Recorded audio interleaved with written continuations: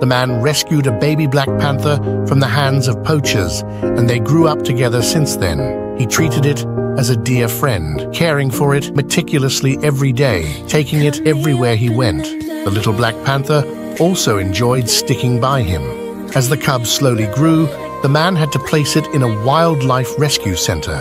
Several years later, when the man came to visit, the panther recognized its good friend at first sight. They embraced tightly, releasing years of longing in that moment. It seemed like they had endless stories to share, and the panther introduced its companions to him.